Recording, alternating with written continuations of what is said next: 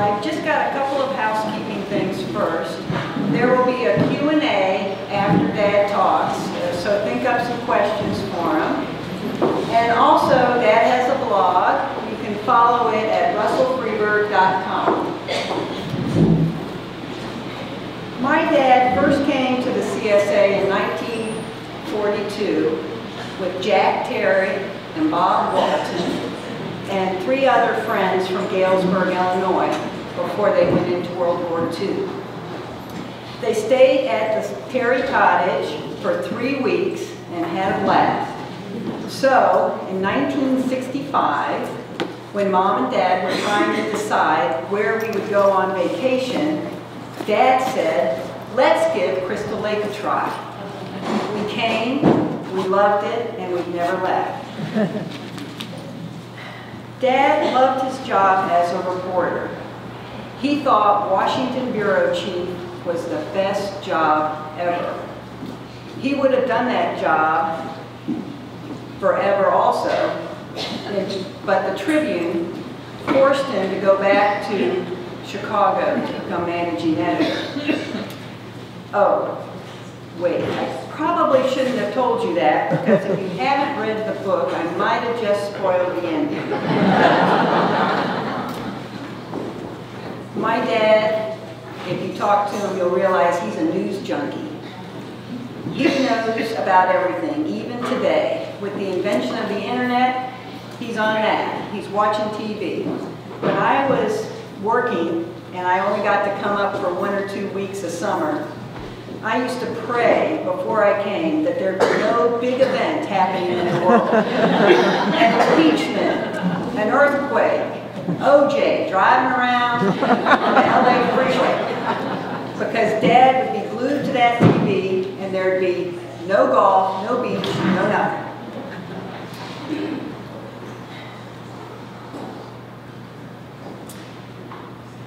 My dad has a love-hate relationship with his computer. You see, I've been his tech support for 30 years. Through 2 books, the CSA history book and the memoir. The stories I can tell you. Well, maybe just one. Dad wrote his memoir over 5 years. So we have a lot of backups. And that is a good thing. Frequently, I'd be lying on my bed in the cottage, reading a book, very happy, and I'd hear this big sigh. You see, like most cottages, our bedrooms are right next to each other, and the walls are very thin. Then Dad would yell, "I just lost 3 pages. Can you come get them back?" I don't know what happened. I didn't do it.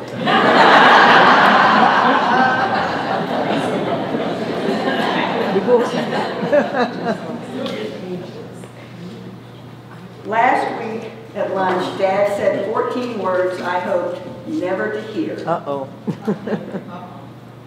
You know, I think I've got a really good idea for a fiction book. So without further ado, here's my dad, Russ Freeburg.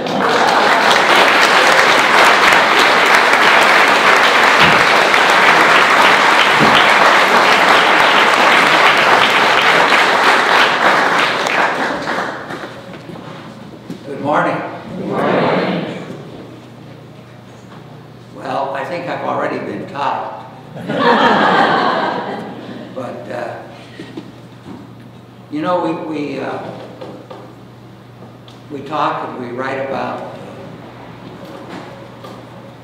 the bond between fathers and sons, but there's a extra special thing about a daughter. It's extra special for me to have her introduce me. I think it was a good idea that the Women's Association asked her to do that. It just seems logical.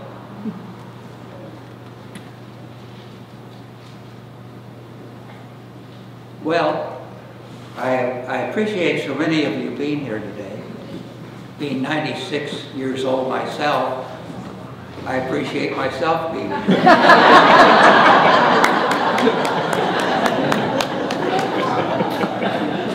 You know, the long life I've lived certainly has provided me with an opportunity to look back, reviews, and to reflect on incidents, both personal and professional. I think Holly kind of let the cat out of the bag that I'm a journalist. And many of you already knew that. But I was a journalist for a quarter of a century, with more than a decade spent in Washington in the middle 1900s. And I'll recall some incidents of that experience. But first, I want to make a few remarks about the changing and disruptive media world we currently live in. It was an ink-stained, mechanical world of typewriters and printing presses when I began my career in 1948. Not our new digital age. The word cyberspace was not a part of our vocabulary. Television was just appearing. Newspapers were king of the information world. But now television is giving away to streaming via iPads and iPhones. I cut the cord is a common expression regarding cable and also the telephone. So cyberspace, for good or evil, is the reality. In the World Wide Web, everyone is a global neighbor. Thoughts are shared. Think Twitter. But do we get the hard facts that are crucial to wise decisions? Or are we moving into an Orwellian world of fake news and deceit? With the poisonous political polarization underway, both individually and with the political parties, we are developing what I call constituency journalism. It's a journalism dominated by opinions rather than facts. We used to be a nation of hard news. It is said that nothing is forever, and I've lived long enough and experienced enough to know there is truth in that saying. The Chicago Tribune, where I work, is now a skeleton of its former self. It's left its longtime newsroom and iconic Tribune Tower for a floor in the Prudential office building across the Chicago River. There is nothing left physically that connects me to that paper. The tower, bought by real estate developers, is being converted into condos selling for millions of dollars. It is one more sign that the strong and powerful newspaper industry that I knew and loved is fading away. The decline is ominous. In a 2018 article in the Washington Post, Margaret Sullivan wrote that research shows that newspapers still produce 85% of what we call accountability journalism. That's journalism that unearths corruption and exposes abuse of power. I have a melancholy feeling every time a paper folds because something important is at stake. It's the protection of free, unfettered press provides for us all. There is something solid and lasting about the printed word. It doesn't float away in the ether like the spoken word. So many of the words used over the airways and cable, all those modifying adjectives and adverbs, those annoying interchanges between talking heads, are often useless, even detrimental to reporting the news. They create emotions that rob a listener of independent thought and a power to think things through. It's too early to say if the digital revolution will be a success. Not technically, we know it's a success technically, but in positive, ethical, and moral ways. With the change to online editions of newspapers and magazines, along with the social media platforms and cable, news is updated minute by minute throughout the day and night. And as a result, news comes at the public with lightning speed. There is no longer time to digest the news in a systematic fashion, to have a contemplative lag, to absorb in one's mind what has just been reported. Chaos, disruption, even anxiety occur daily. I don't think it's a healthy development, physically or mentally. And increasingly, the personalities and personal lives of politicians are being reported rather than the laws they make and the policies they espouse. You know, gossip is easy to cover. It's simply less work, and a lot of this goes back to People magazine. With People magazine, we began reporting on people rather than on facts. So let's go to my days in Washington. The Latin American writer Gabriel Garcia Marquez once said, "The life of a person is not what happened, but what he remembers and how he remembers it." So how do I remember mine? The nation's capital was a kinder and gentler place when I arrived there by train on the morning of December 29th, 1958. There wasn't the poisonous atmosphere that exists today. Republicans and Democrats got along with each other, both in work and socially. Congress was not dysfunctional like it is today. And I thought in my years in Washington that Congress was the greatest deliberative body in the world. But no longer. But raising campaign money has become the holy grail of its members, instead of passing laws to take care of our country's needs. 3 long-running dramas took place during my years in Washington: the Cold War, the Vietnam conflict, and the Civil Rights Movement. The Cold War ended with the Soviet Union and history's dustbin. The deep wounds of Vietnam have slowly healed. The Civil Rights Movement is not over and probably never will be. It will change in its aims, perhaps its racial makeup or ethnicity, but an individual's desire to be free from bondage will always rule the heart and the mind. Vietnam was a thorny issue in my time in Washington. It led to President Johnson's downfall. But Eisenhower and Kennedy had sent several thousand military advisors to South Vietnam, as well as millions of dollars in military equipment and economic aid. And still, the South was unable to stand alone against the communist North Vietnamese. I covered 4 presidents actively when I was in Washington, and I had met others when they were governors. And I was covering the White House one morning when General Douglas MacArthur came down from New York, where he lived in the Waldorf Astoria Hotel in retirement, to discuss Vietnam with JFK.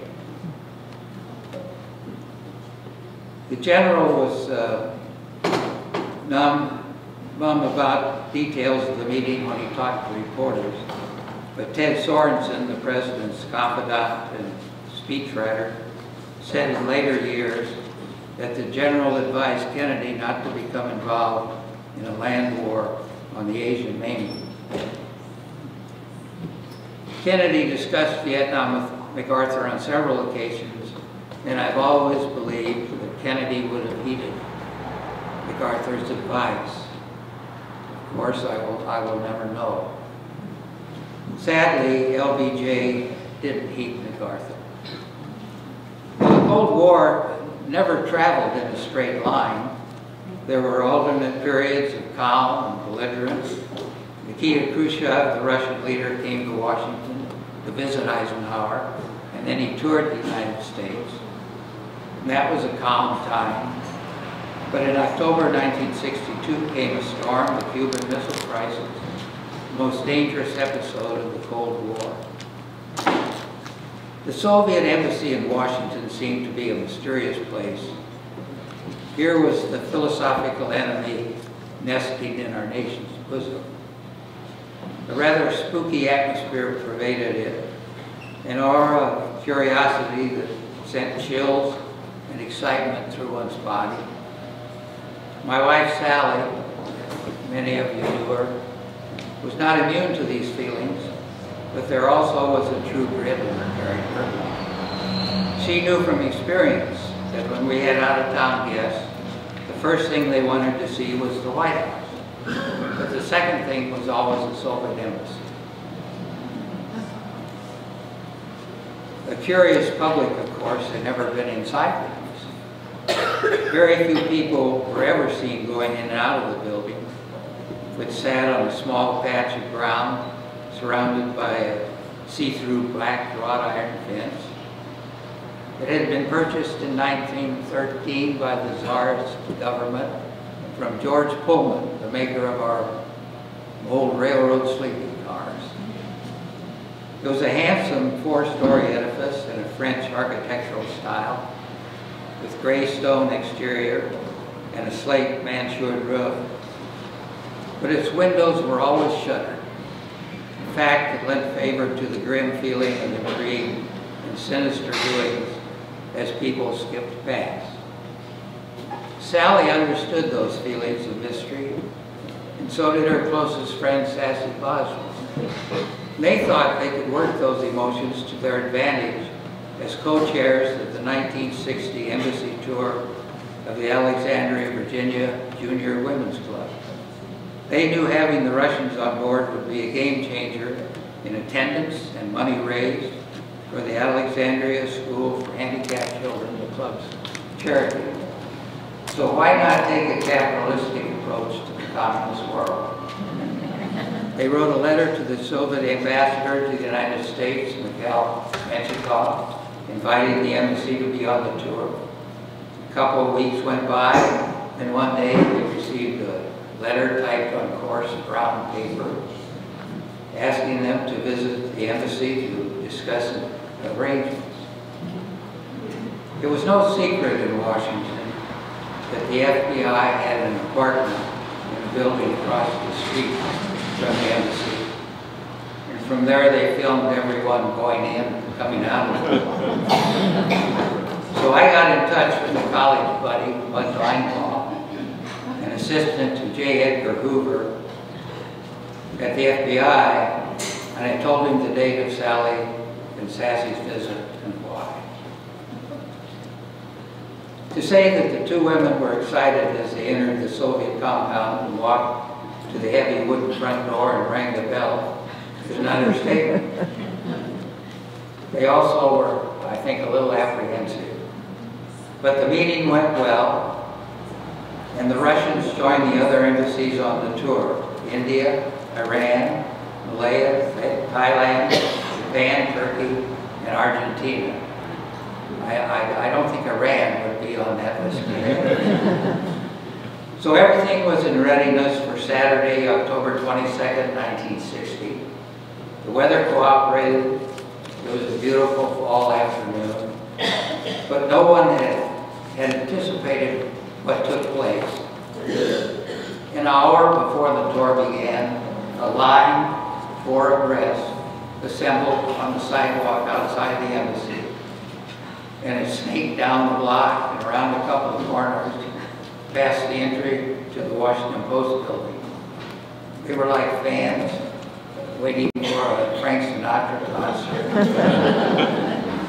Or maybe outside of an Apple store waiting to buy an iPhone. Or maybe a World Series game. The Post was roused to action and ran a photo of the line across the 8 columns of his front page the next morning. Tour tickets were $3, so the money for charity rolled in. But the embassy abounded with communist literature, and when that ran out, the Russians went down in the building basement and dragged out some old books they had about their political philosophy for anyone interested. Sally had seen the embassy as a bit of free enterprise, and the Soviets were not going to let a chance slip by to convert someone to communism. Maybe in the microcosm, the disparate aims were what the Cold War was all about. Even back then, the Russians were as interested in American politics as they are today. With the presidential election only days away, one embassy official asked Sally who she was backing, Nixon or Kennedy. He said he had seen a headline he liked very much. Ike tells Rocky, stay away from Jack and Dick.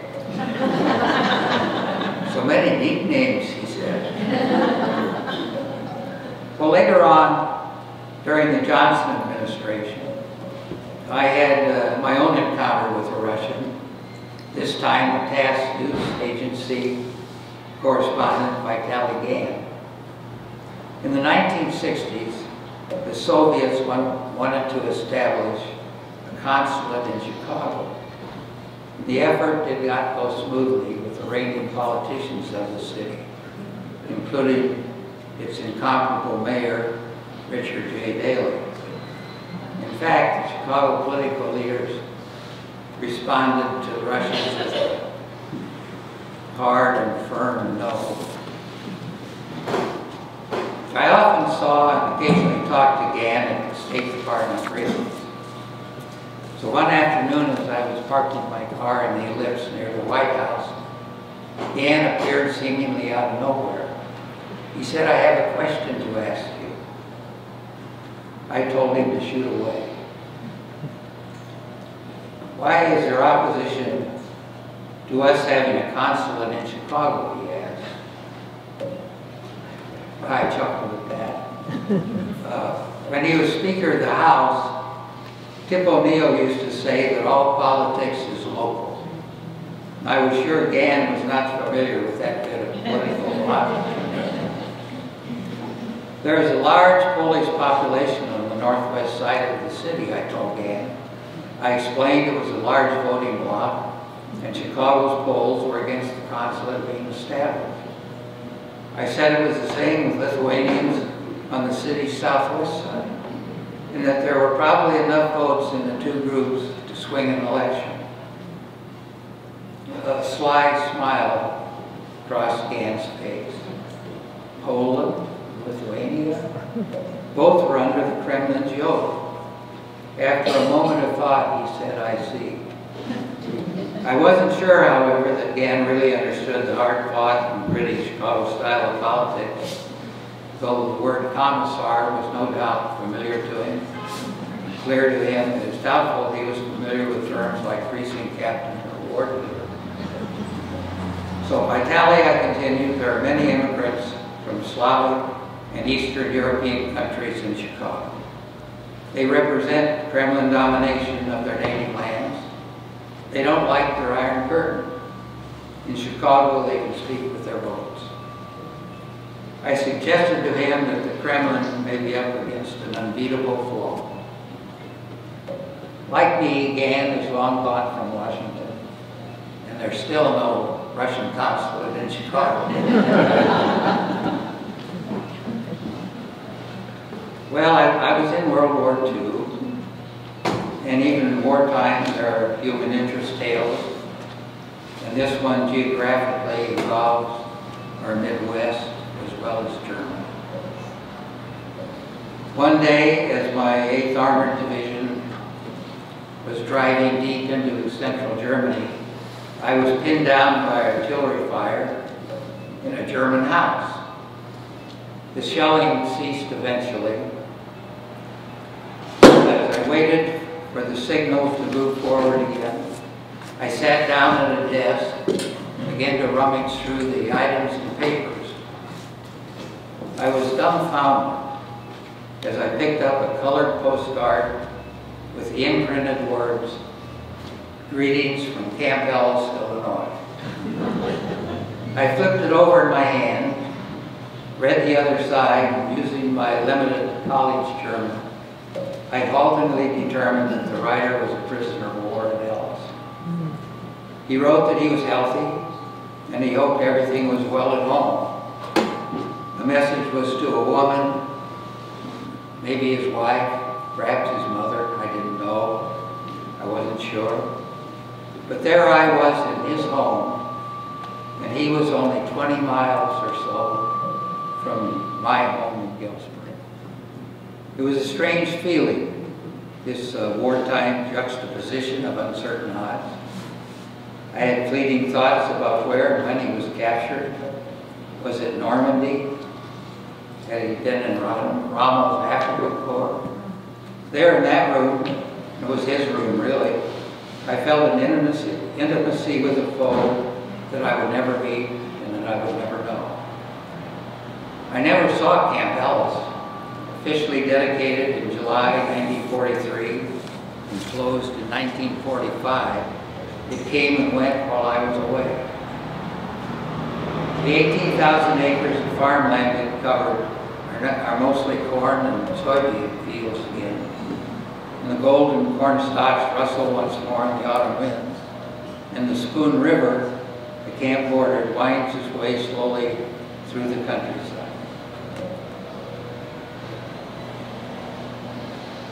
So let's sum things up. I've lived through historic changes during my lifetime. First there was the nuclear age, then there was the jet age, then there was the space age, now there's DNA, and there's this tremendous growth in monetary wealth. And of course in communications there's the internet and TV. Television journalists now outnumber newspaper reporters in the capital by about 2 to 1. A startling reversal of my first days in Washington, when I rarely saw a TV reporter. Newspapers were supreme as I grew up. They only hit the street once in 24 hours. There was time for reflection before reaction. The world was orderly in receiving its news, and that orderliness is gone. I hope there will always be print reporters to walk the halls of government, to check on corruption and political skullduggery.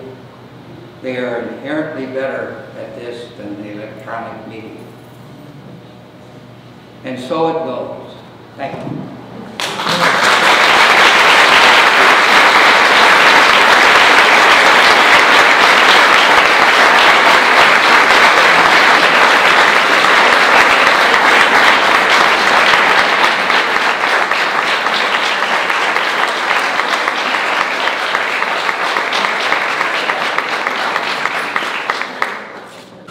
Well, I've always enjoyed Q&A. I always thought that was the best part of giving a speech. Yes. I listened to you with great respect and interest. Think about your colleague, Russell Baker, who died in January of this year, and that was an occasion to read his memoir, The Good Times. In that memoir, he said, I unabashedly advance the view that you expressed today that Scotty Rushton and Russell Baker carried the time to make sure they scrutinize the facts before they share an opinion. Did everyone hear the question? No. You want to repeat the question? Well, I think that what you say is true. I think in those days we tried to be factual. Facts are the only way you can ever get to whatever truth there is. Scotty Reston wrote a wonderful column day after day. I knew both Scotty and Russ Baker, and they were dedicated to their jobs. Russ Baker was a much better writer than I was, maybe, and Scotty certainly was. But they were fun to be around when we weren't working. Scotty wrote a book once about the artillery of the press. So he was deeply involved. Russ Baker was deeply involved in trying to always get the facts, work to get the facts. As I said, without facts, you can never get to what is the truth. Who else has a question for Russ? And I'm going to get the microphone here so everybody can hear you, okay? No. I just wondered today, given, what you said about the facts, which media outlet, print and/or TV, do you pay the most attention to and do you think is best at sticking to the facts? Well, we have a sparsity of facts today. We have more and more opinions. I look at all the channels, skip back and forth. I think I haven't watched an over-the-air newscast in 15 years. I stick pretty much to cable, despite all the faults of the 3 cable networks. But I wouldn't rate them. I'll tell you that Fox News has by far the largest viewership. They daily run around, or at night, say they run around 2.4 million. MSNBC runs about 1.4 million. CBS is about 900,000.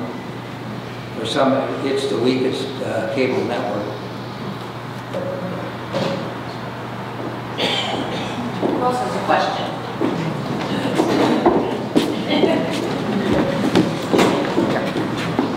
What do you think about realclearpolitics.com as an on-site source? I read realclearpolitics.com. I take out of it what's there.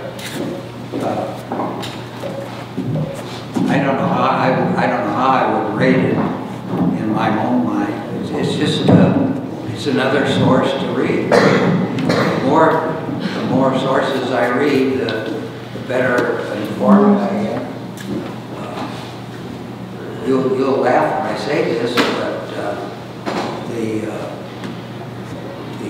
blog Drudge sometimes is where you get the best story, because all he's doing is putting on there what he's found in other places.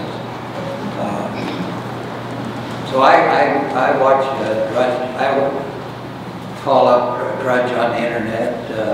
I read the Wall Street Journal, New York Times, Chicago Tribune. I don't subscribe to all of those, but I look at the headlines, and the Wall Street Journal has a paragraph beginning each story. I'll tell you this, when you've been around journalism as long as I have, you inherently know what the rest of the story is going to be. But talking about opinion journalism, I saw a headline the other day, and it said, Trump unexpectedly tees off on Fox News. Well, there's one word in that headline that changed it from hard news to opinion, and that's unexpectedly. If you take out unexpectedly, it says Trump tees off on Fox News. That's a fact. That's hard news. It's put in unexpectedly, and you've got an opinion piece.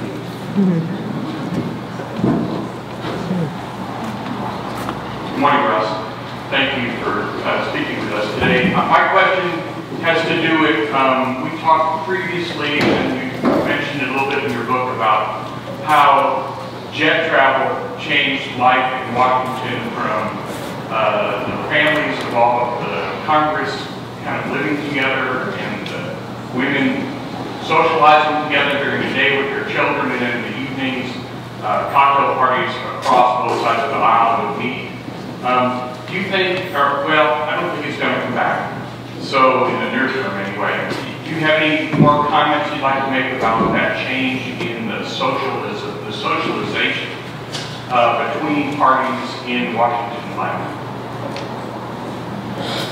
Dave, there are two parts to that. And the answer has two parts to it. It's true that the jet age changed Washington. When I arrived there, it was just a sleepy little southern town. But with the jet age, lobbyists, corporate executives, whoever had something they wanted done in Washington could jet to Washington, and some of them could be home for dinner. So that changed. Before the jet age, a lot of the trade associations that are now in Washington and are lobbying, a lot of them were in Chicago. Most of them were in Chicago because Chicago was the hub of the railroad lines all over the world, and Chicago was easy to get to by rail. But that all changed with the jet planes. It just cut the time for them to get there. There's another element involved here with the change in Washington,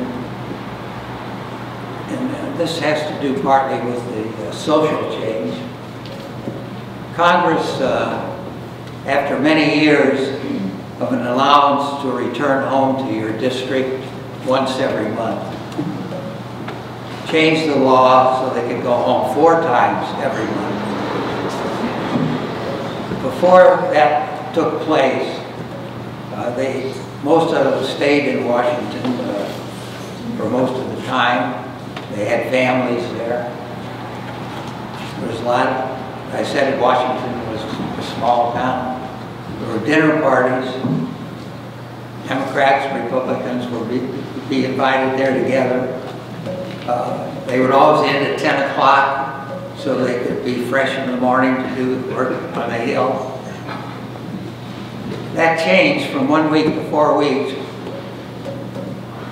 has led to part of what you see today. They don't know each other. They sleep in their offices, some of them, not all of them. Some of them sleep in their offices. They take their shower in the gymnasium. They shave in the gymnasium. They don't need to live in an apartment or a house. And that's what you have today. And so those two things, I think, the jet age and that change in their allowances when they get time they were allowed to go home, I think those two things are largely responsible for what you see today.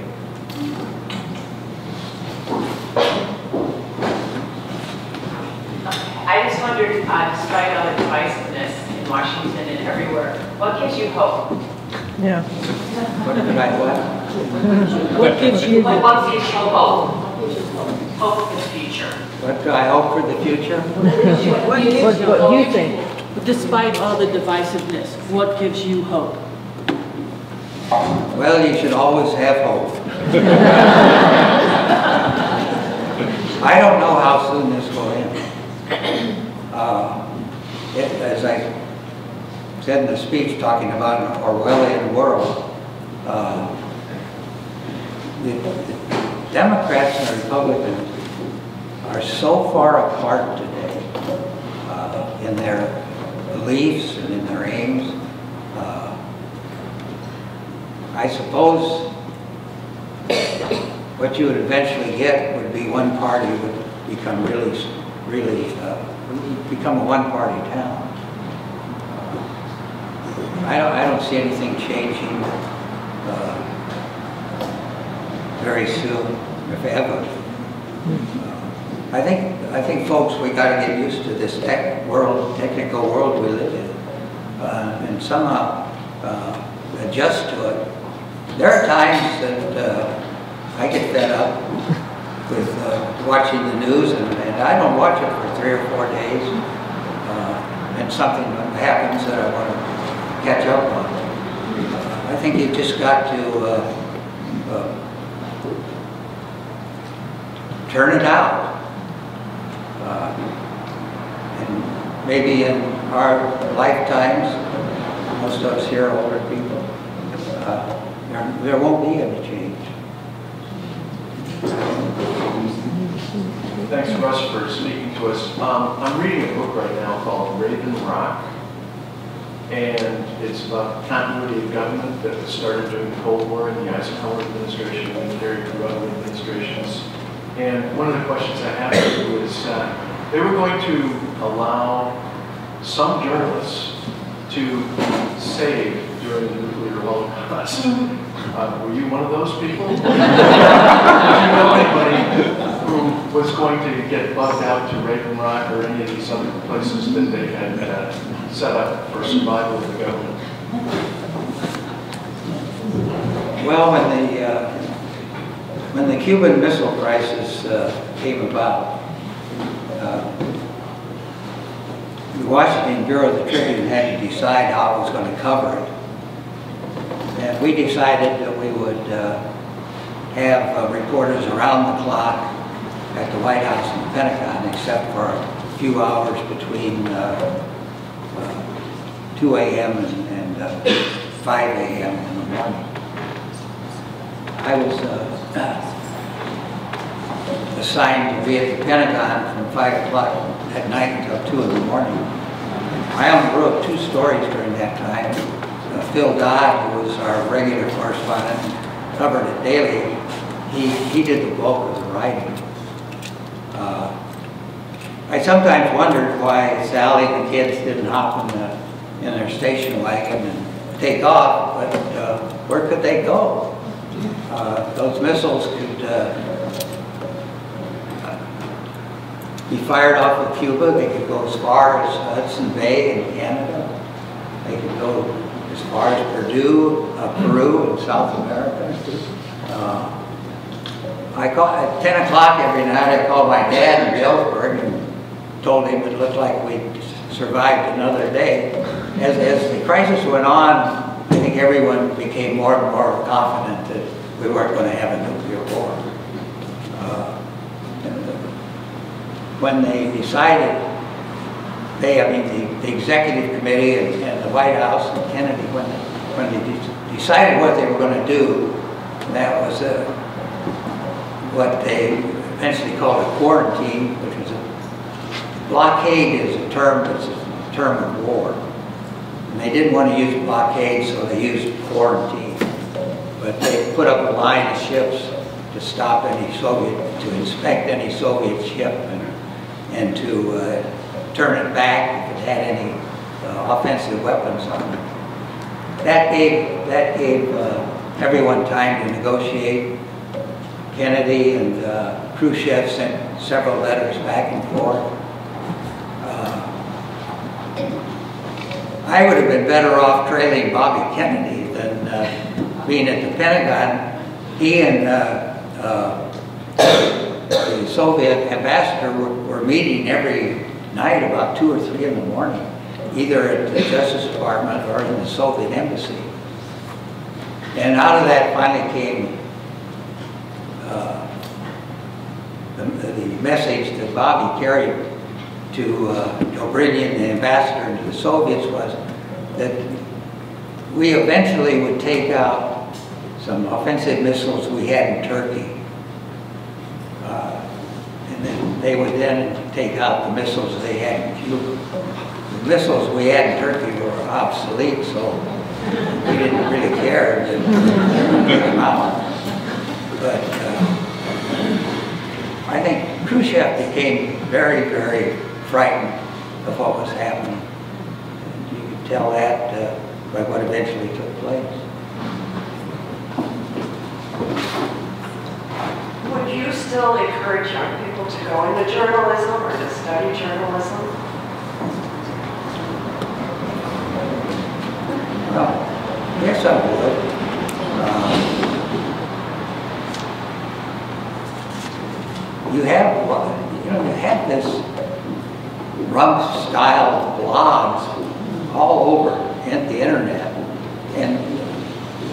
these people are sincere in what they're doing. You have a lot of journalists doing blogs, and the internet's available to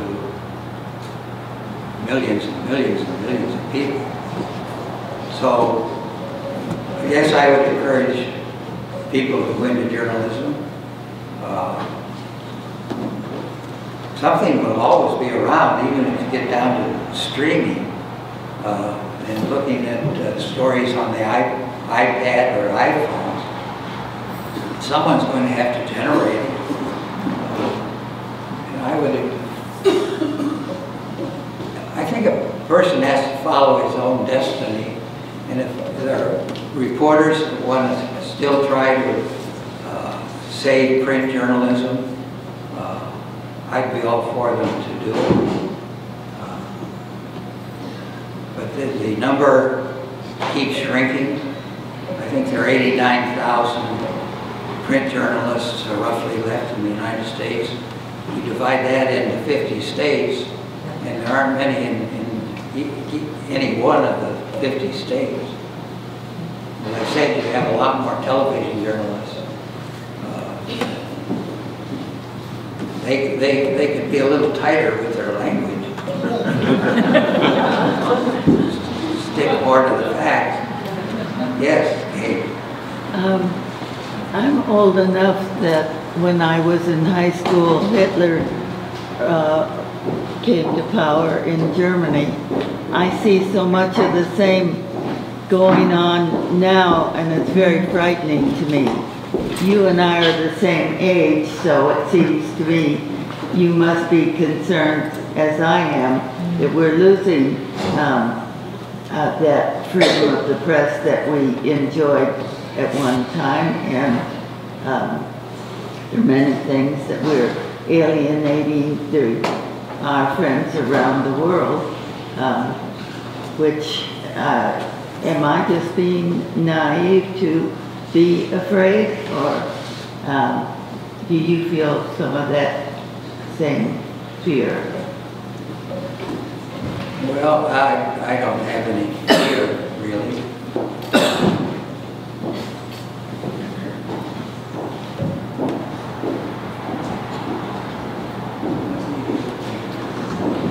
Anybody else? So, yeah, sometimes it's tough with what's going on, and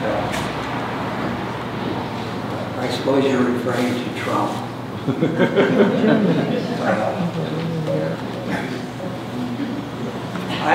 I'm not sure that, in fact, I know that Trump does not have a personality to be president, but don't be surprised, folks, if he's reelected. He has tremendous political instinct. I mean, you know, he might go after a foe with the intensity of a junkyard dog, but when that person he's targeted, when it's all over, that person is in bits and pieces all around the ground, and the Democrats will have to come up with a pretty good candidate to defeat Bruce. So, we have one last question. Yeah, we had lined this up, sorry. What will be the topic of your next book? I'm not going to write anymore.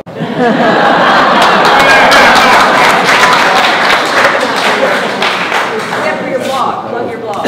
Yeah, my blog. On my blog, I put it, if I see something taking place, I maybe write a little thing about it. Several weeks ago, I was reading The Week magazine. I was reading The Week magazine, and it occurred to me that a lot of the sources they were using were all the same. So I took the four magazines of May, and I tallied each time the source was used. And I titled the piece East of the Alleghenies. The New York Times, the Washington Post, the Wall Street Journal, and Bloomberg News were by far the sources they used time after time after time. They used a few up and down the East Coast. They used the LA Times. I think they quoted the LA Times 9 times in the 4 weeks, out of a total of 11 papers or sources on the West Coast. 1 out of 5 journalists now work in either New York or Washington. That's not healthy, for sure. And so much of the television companies are headquartered in New York. All of your monthly magazines, weekly magazines that you read are published in New York. You know, and here we are in flyover country, and a lot of those people have not the slightest idea of who we are or what we think, and that's troubling to me. Well,